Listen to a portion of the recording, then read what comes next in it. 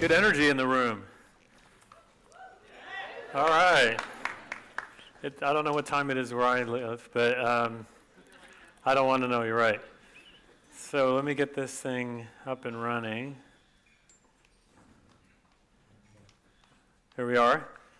So I'm Mark Levy. I head up employee experience at Airbnb, and I'm really excited that Stefan has invited me to join you here today. And it's appropriate for me to be here for a couple reasons. First of all, Airbnb was founded by 3 people, 2 of whom are Rhode Island School of Design graduates. And I'll tell you a little bit about the story of how we started and how it is from a service design mindset that this company or this movement was started. Prior to working at Airbnb, I was a global head of talent for Landor, which is a global branding and design firm. So I've had kind of creativity and design in my blood, and I really enjoy working with people with the type of mindset that you bring with you. They asked each of us to talk about quality of life personally, and so I'm sharing with you a picture of my wife and 3 kids, and that's what, to me, keeps me grounded and gets me excited to get out of bed every day, to enjoy life and to enjoy work.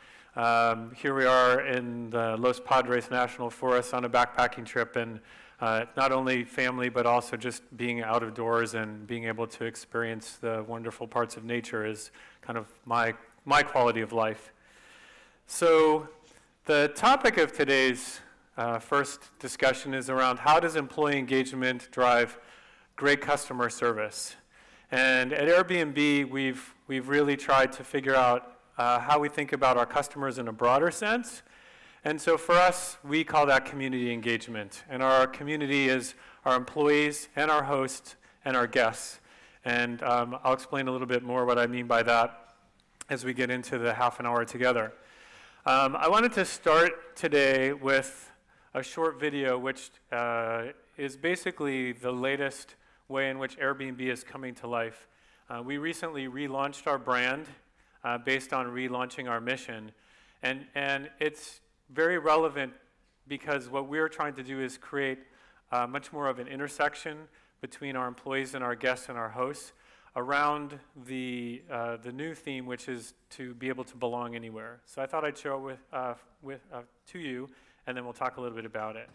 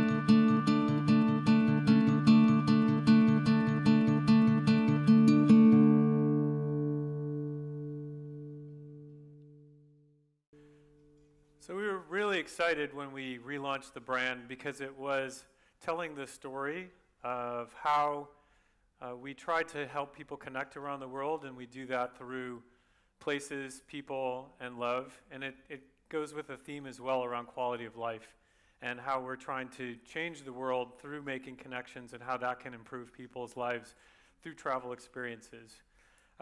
We also use this idea of belonging, of how we think about our employee engagement, as well as how we engage our employees with our hosts and our guests. But I don't want to be presumptuous because we are only a 6-year-old company. So I thought I would start with our founding story, and it's quite interesting. As I mentioned, it does come through a service design mindset. And the company was started by solving a problem. So we have, this is Brian and Joe's apartment from 6 years ago. And what happened was they couldn't afford the apartment in San Francisco. And what they decided was they'd try to make some money. And there was a design conference actually coming into San Francisco, and the city was sold out, no more hotels. And they thought, well, why don't we have people to our apartment? We'll make money by inviting them in, and that'll be a great way for us to make our rent. The only problem was they didn't have any extra rooms, so they decided to go out and buy a few air mattresses. And they created the first air bed and breakfast, which is how we got our name. And so they, through their mindset, through service design mindset, created this company, which now, as you'll hear about, has grown significantly. They didn't do so well, and so the next thing that they did to try and raise some money was they went to the Democratic National Convention in Denver, Colorado, and they decided to create these boxes of cereal based on the two candidates. They charged $40 for each box of cereal. They only probably spent about a dollar each, but a lot of time and effort went into it. And they actually raised enough money to keep the company going for another couple of months or so, until they ended up in the offices of one of the venture capital firms in Silicon Valley, who thought this was a crazy idea. They could not believe that anyone would invite strangers into their homes. But they were so inspired by their entrepreneurial, and we call it actually serial entrepreneurial aspects, that they ended up funding them. And from there, we've had several series of funding, and it's taken the company to where it is now. So a very interesting story. I saw earlier you asked how many people had stayed on Airbnb. How many people are here today on Airbnb? Great. Well, we're happy we could do something to partner with the conference. Anyone here a host on Airbnb? Excellent. So thanks for being part of the community. So I don't want to insult anyone, but the way it works essentially is that you discover amazing places, and we now have, with the brand launch, a more beautiful website and also mobile application.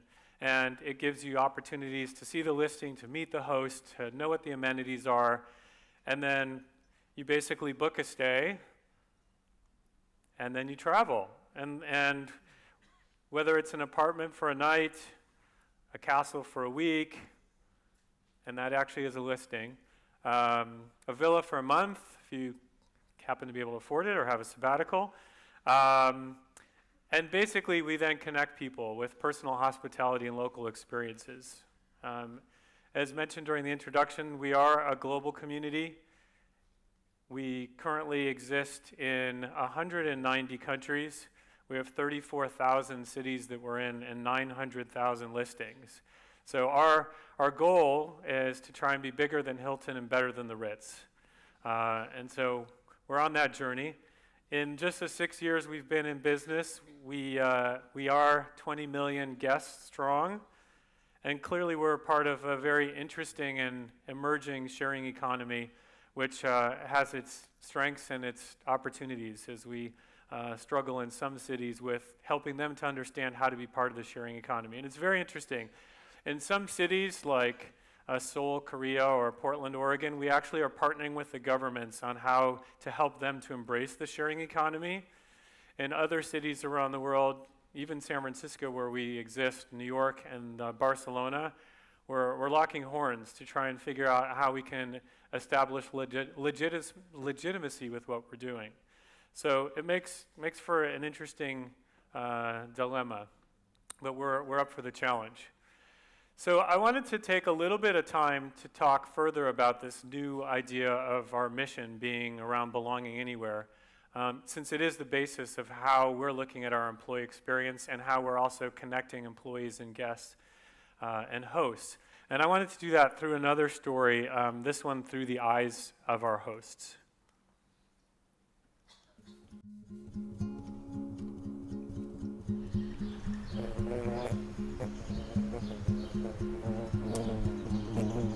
So I have a trick that I play on my guests. They send me an email and they want to book one of the rooms and they talk about how pretty it looks and all that sort of thing. And then they come here and you can see that they look disappointed because the front door is really flat and plain and it just has like a number on there. You can see that they're confused, like, have we made a mistake? And then they open the door and then they can look down the walkway and suddenly they're happy. And I just think that that kind of mystery and the surprise makes it a really special moment for them. And for me when I see that happen with them. After hosting hundreds of guests, I realize how I'm connected to these different people who belong from a different culture, different country, and different background. There is a common human bond which connects us. We all just want to be happy, to be healthy, and just live without like fear. And that feeling is extremely overwhelming. Being an Airbnb host is being a part of a global community. It gave me faith in humanity, to be honest. You come as guests and you leave as friends. It's a very personal experience for all of us. People find out that even if they might be the black sheep of their family, that they actually can belong here. In the stringent boundaries of different countries, different gender, different race, this has not been possible before. Just talking to them gave me a lot of perspective of different cultures. And I think they go home with a new sense of self. And that sounds kind of big, but I think it's actually true. And that experience is much more enriching. Imagine today that it's possible for all of us to experience that. So talk about co-creating. These were shot probably over a year ago, and it was from the voices and the view of our host that we came up with this idea around belonging, which became then the way in which we're talking about our brand, but also how we're looking at our employee experience.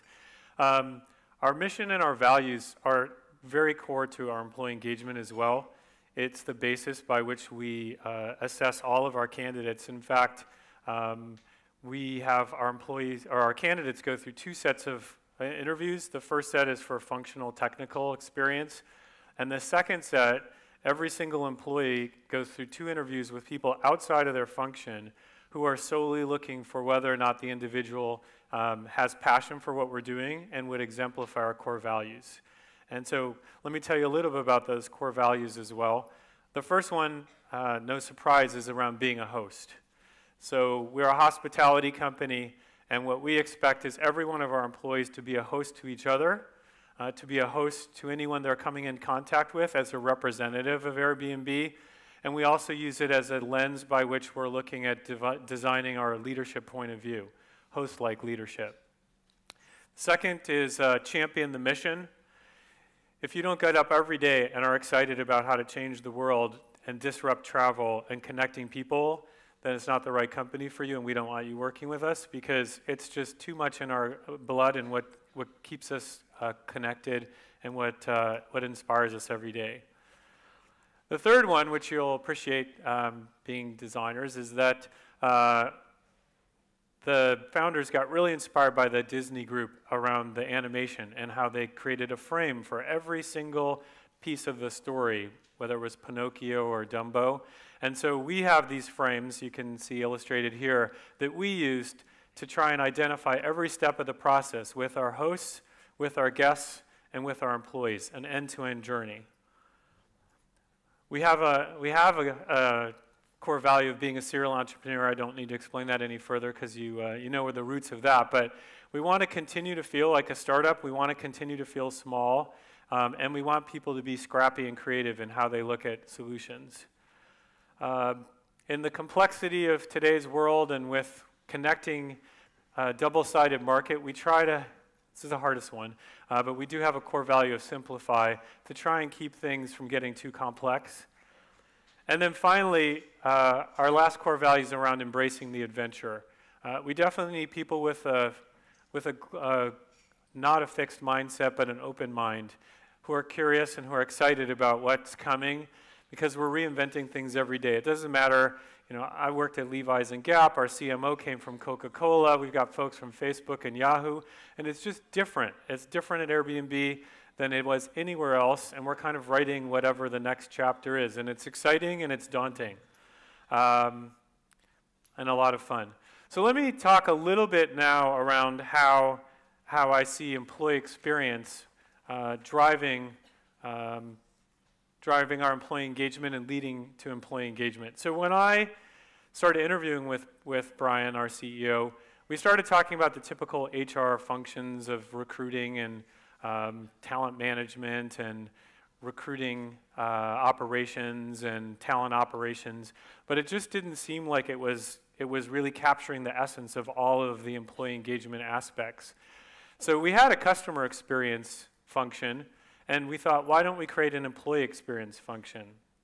And so for us, what that includes is your traditional HR functions, as I mentioned, but it also includes some interesting things that usually sit in other parts of the organization. So for example, on my team, not only do I have talent and recruiting, but I also have real estate and facilities. So we were very concerned about the roof we put over our employees' head and how that comes to life. Food, you'll hear a little bit more about how we serve 3 healthy meals a day. And then citizenship, and I'll talk a little bit more about how we launched a global citizenship program. And then there's what I would call our secret sauce. We have this group called Ground Control, and they are essentially there to bring the culture to life. It was a small group of about 5. We now have them scattered around the world, and they're focused on internal communications, employee events, employee recognition, employee celebration, and skill sharing.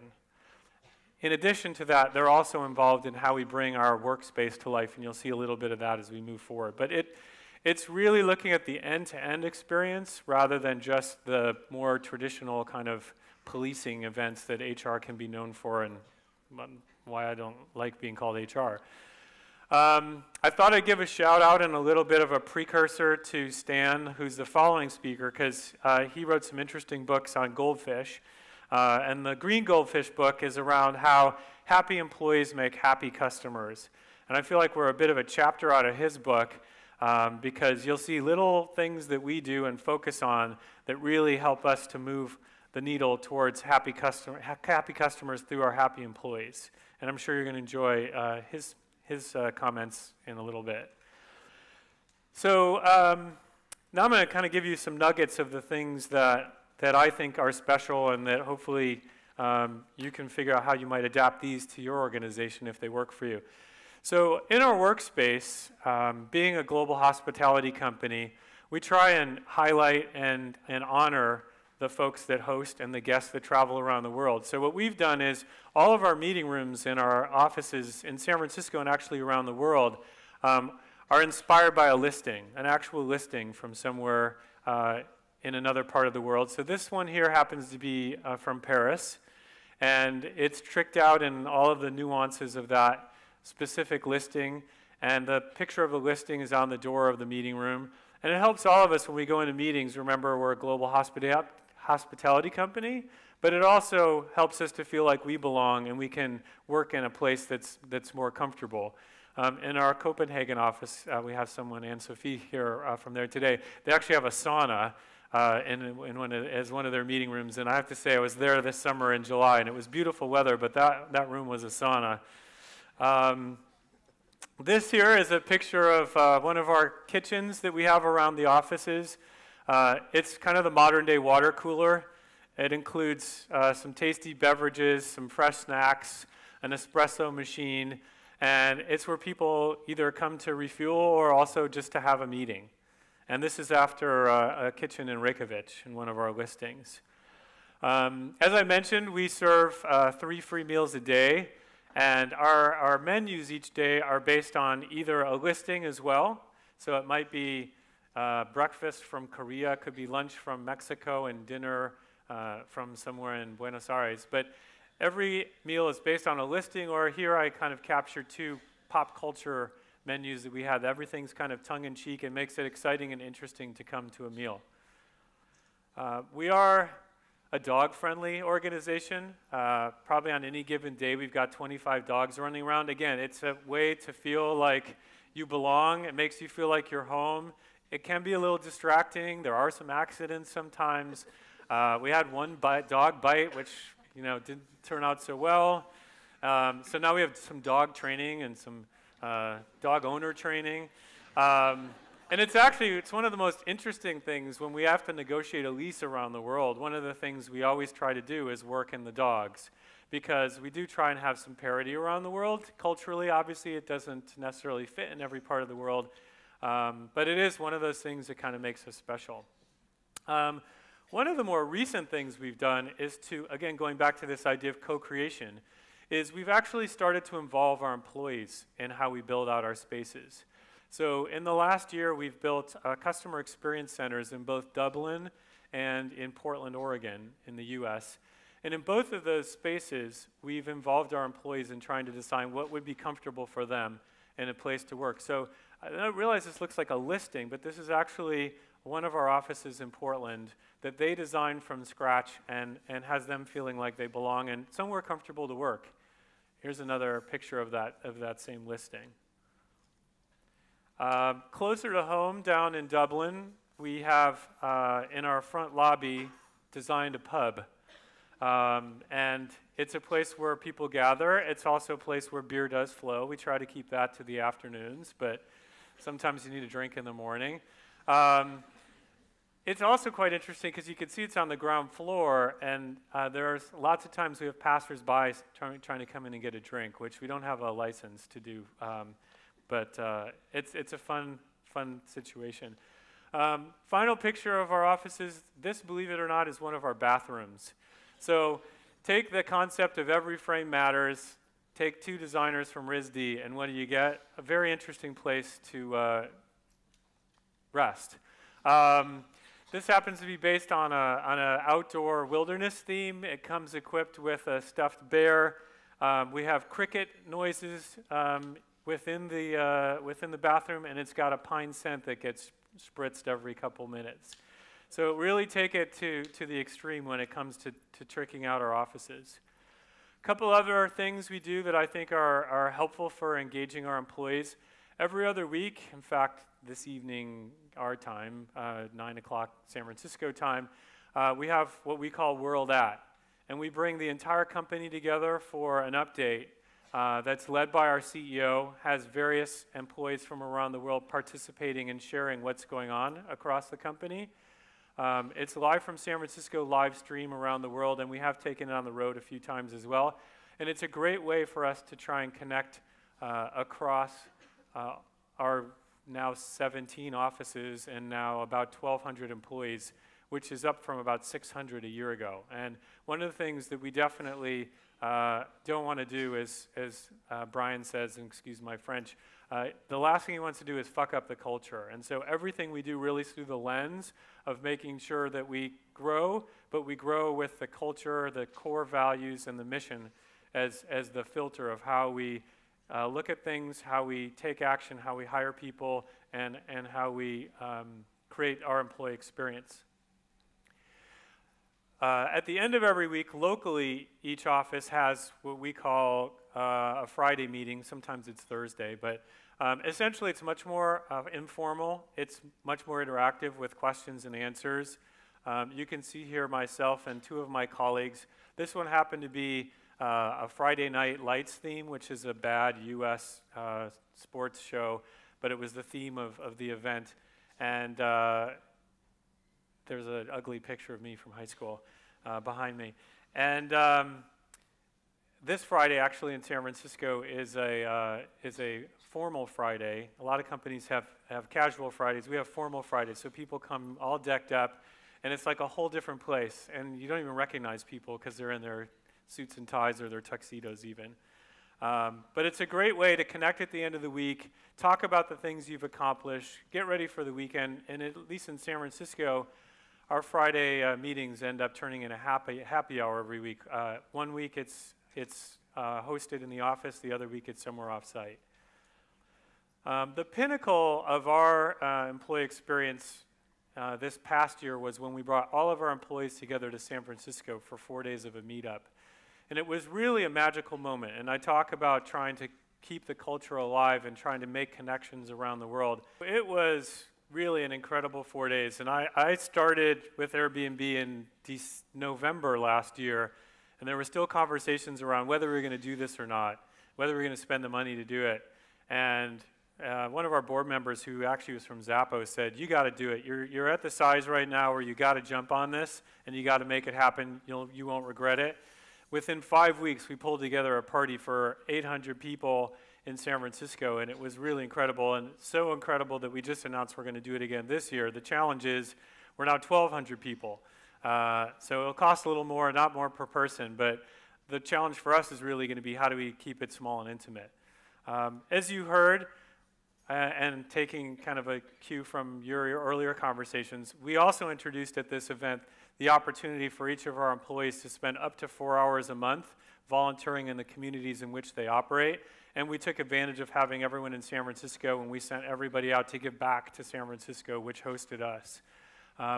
We also are in the process of, again, co-creating with our hosts a new citizenship initiative called Open Homes, which is going to have us working with those less fortunate to open our homes if it's cancer patients coming for treatment near a hospital, or it's people who are in transition. How do we use the Airbnb community to help those less fortunate? And so we find, and I've found at other companies I worked for, that when you want to engage your employees, if you help them to see how they can help others, it really makes them proud of working for the company that gives back. And you also have some great opportunities and moments when you're out together working in the community to really build relationships. Going back to this connection of employees and hosts, when we did the community service in San Francisco, it wasn't just our employees that were out there. We invited our hosts and our guests to join us and all give back to San Francisco. And at the same time, when we were hosting our employees who came to San Francisco, those of us that had spaces big enough, we actually had them stay with us in our homes, which is a total HR nightmare for the guy who's leading HR to have people living with each other. But we made it through that. And we also had one evening, you saw, where our kitchen crew in San Francisco cooked for all 800 people. And on another evening, we had 80 employees from San Francisco host the visiting employees at their homes for dinners. And that became so successful, when everyone went back to their cities, we actually then turned our employees into brand ambassadors, and they hosted hosts at their homes so that we could start to bring the connection of our employees and our hosts together even more, and those continue. So all of this to say, empirical data would tell you that our employees are pretty engaged. So we do an annual engagement survey with periodic pulse surveys, and 88% of our employees said they'd recommend Airbnb as a great place to work. And we're trying to connect our guest NPS or Net Provider scores with our host Net Provider scores with what we're using as a employee Net Provider score, which is, do you recommend Airbnb as a place to stay, as a place to work? And that seems to be working for us. The last nugget of information before I use up my time is we've also been talking a little bit about a commitment curve and how it is that we try to bring everyone a bit closer towards being a brand ambassador. And at the pinnacle of that would be our employees. But about 6 months ago, we realized our employees didn't feel as connected as they could or wanted to be. And so we made the decision to treat our employees like, well, we said, let's treat our employees like business partners. And they came back and said, we want to be treated like founders. Which is typical of our employees wanting to get even closer. So from that time, we've talked a lot about how to be more open and honest with our employees. How do we find more two-way conversations? After this proclamation, we started to distribute every week after our executive team meeting the notes from our executive team out to all of our employees. We also share our board meeting notes. And it really has made people feel like they're a lot more connected and understanding what's going on. The other thing we did was we took our playbook for employees and then we used it with our hosts, so bringing people up the commitment curve. And so now we talk about how do we acquire hosts or recruit hosts? How do we onboard our hosts? How do we develop our hosts? And how do we retain our hosts using an employee engagement playbook for that type of activity? And it's really helped. In fact, in November, we're having our first host convention, trying to get people to feel like they can both get information but give us information so we can make Airbnb in the community even stronger. We found a place that'll hold 1,000. We sent out the invitation, and within the first 4 hours, it sold out. So we now have to increase the capacity to 2,000 people, and we still have another 1,000 on the waiting list. So we kind of didn't know what we were getting into, and hopefully it'll be a magical moment for them, and we're just excited about the growth that we have. So I hope that was helpful. I hope it was informative. I hope it didn't sound like some sales pitch, because I don't like showing up to events when that's all that people are talking about. But clearly I have a lot of passion around what we're doing. I think it's different. I think we are actually changing the world. And I also hope you learned a little bit about how we see employee engagement translating into customer engagement and community engagement. I thank you for your time. I'm here for the next few days. I think we've got a panel discussion at noon. And if you have any questions, it's easy to reach me. I'm Mark, Mark at Airbnb.com. So thanks for having me.